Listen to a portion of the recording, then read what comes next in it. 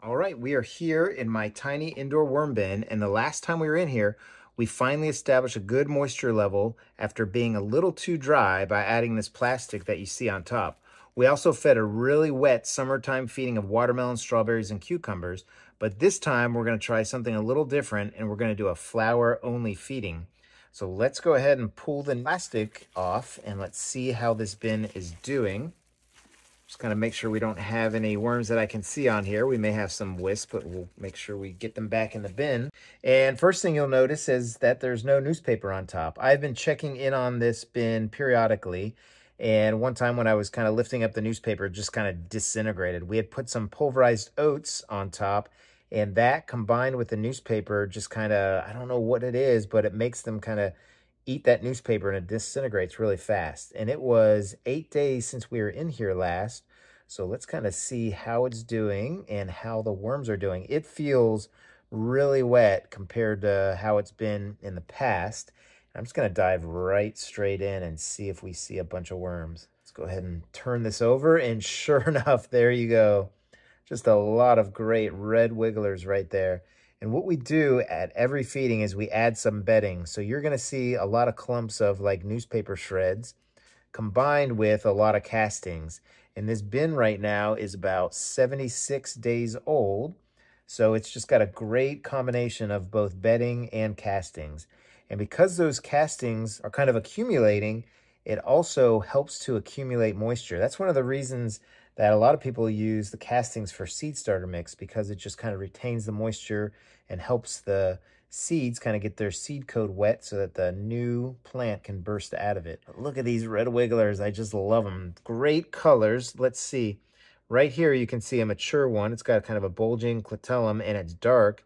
And then underneath it, let's see if we can get to it. Yep, underneath it right there is just a little bit lighter. And on the end, it's kind of got an almost like an orangish tail. Kind of the different ways to tell a red wiggler from other worms. But let's go ahead and dig in here. And I think that plastic is doing a really good job. I'm hoping it's not doing too good of a job, because this feels really wet compared to my other bins and how I run them.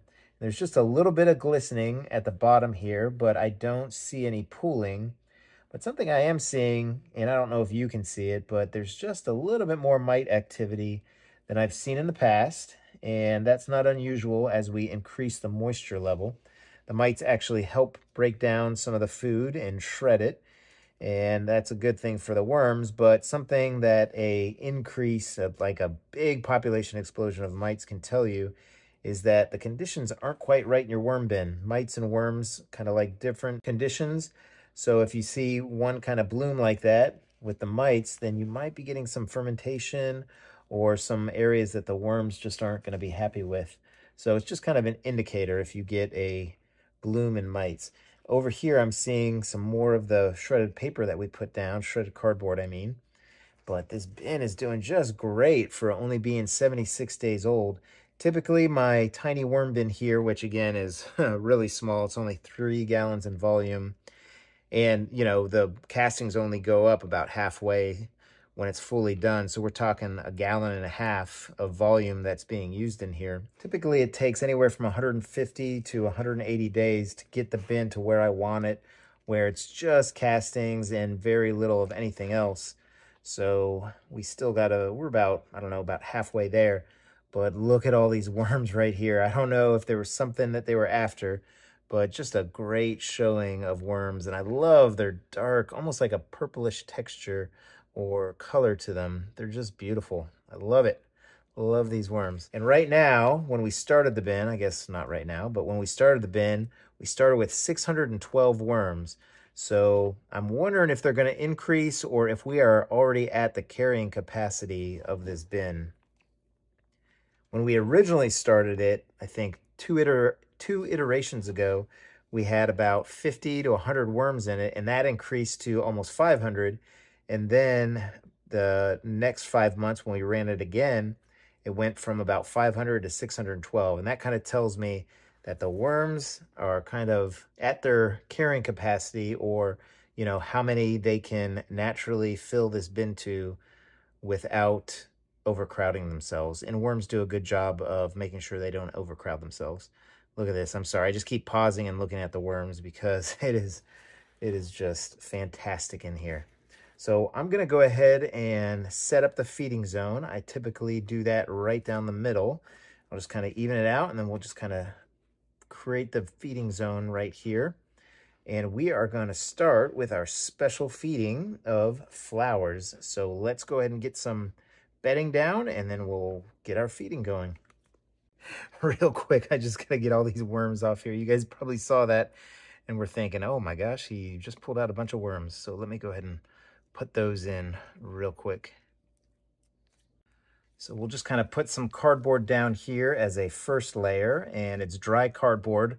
Any of the foods that I feed will typically melt down into that because they are previously frozen, and the moisture just kind of leaches out of them and goes down into the bedding.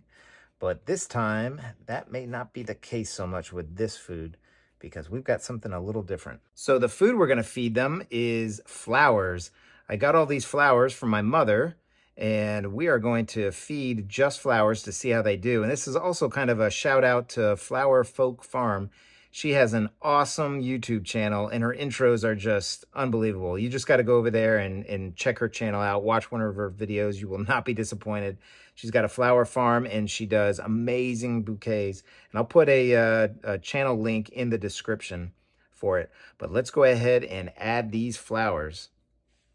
Oops, I dropped one in there. So it's a bunch of rose heads, and they have been frozen. You can see just a little bit of frost there.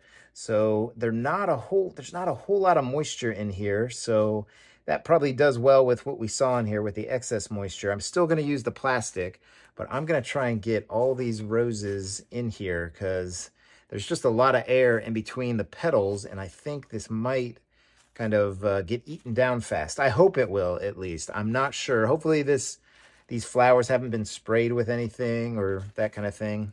I'm here in Florida, and actually Flowerfolk Farm is there in Australia, and I would say I'm 100% positive she does not spray any kind of preservatives or any of that kind of thing on her flowers. They're all natural. So let's go ahead and keep trying to shove these down in here.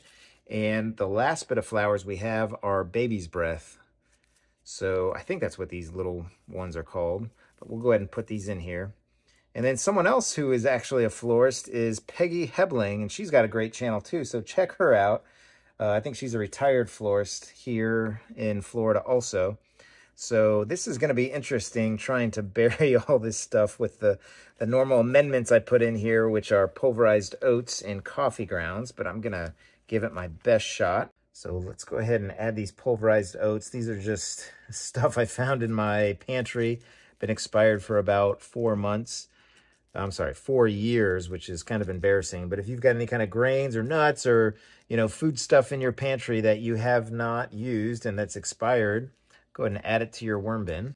And then we'll go ahead and throw in the usual, which is used coffee grounds and tea grounds, and it's just another food source for them. So I guess they're getting a lot of dry food here. And then finally, I add some pulverized eggshells, which help to add some calcium to my garden, but also the worms use it as grit in their gizzards. That's how they grind up food and make it smaller for them to digest, which they do with the help of the microbes within the castings, in the bedding, and in their guts.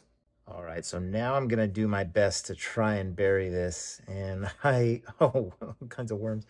I hope to be successful. I'm going to add a little bit of newspaper. I don't have a whole lot of newspaper in the house, but I found a little bit. We'll add that on top, and we'll also add the plastic. But this is just kind of an airy feeding. I don't know that it's a lot of food compared to what I usually feed, but it is certainly airy. So we'll add this on top, and I'm going to add some pulverized oats on top. I've been liking how that turns out in my bin, just adding a thin layer on top. And if you're enjoying this video so far, I appreciate it if you hit the like button. You can also subscribe if you like what you're seeing, get notified when I do more videos. And I've got a couple other bins. I've got an outdoor worm bin, and I've got a Vermihut worm tower, which is both of them really fun to create castings. And I create a lot more castings in there than I do in this tiny worm bin. But I think this is about as good as it's going to get as far as burying. There is a giant hump right here, so that will also be interesting to see how that does when we come in here in about a week. So let me go ahead and put the newspaper on top. So in go the pulverized oats over this little hump that we have here. And this should be interesting. I've fed flowers in the past in here, but they've all been fresh flowers from my garden. We did some plumeria a while back, but I don't think that I've done any kind of commercial flowers in here. So we'll see how this does. And I usually don't do too many experiments in this worm bin, but we're gonna make an exception for Flowerfolk Farm. And let's go ahead and put that in here. And Flowerfolk Farm is run by Anita. She is just a wonderful lady, so go ahead and check out her channel again.